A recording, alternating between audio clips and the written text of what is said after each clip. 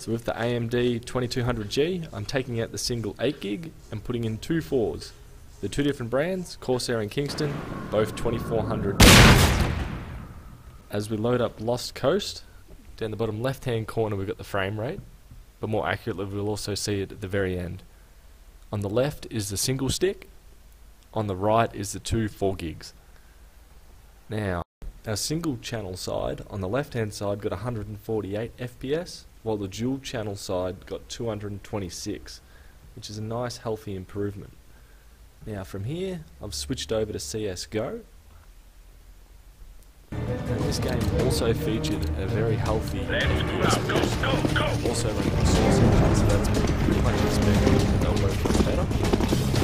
As you can see down the bottom left hand corner, here where the health and the armour is, on the left hand side running on Cobble, or playing D Cobble, getting around 40 frames on the left, while getting 60 on the right. Quite a large improvement. No extra RAM, it's merely a dual channel. And finally, after this one, I've put on there PUBG. I would have put Fortnite on there, but time restraints haven't bothered. PUBG have already got that. Bring it up.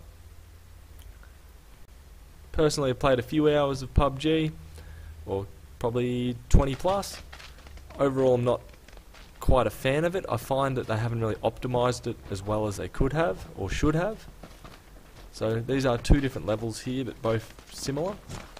On the left hand side, getting around 18 FPS. On the right, averaging about 22. So not a great deal of difference. Percentage-wise, it's a decent amount, but actual gameplay making difference, it's not really there. So, a bit disappointing for PUBG, but that is also running on the Unreal Engine. So, overall, this few little tests have definitely convinced me of dual channeling in the future, as opposed to having one big single stick of RAM.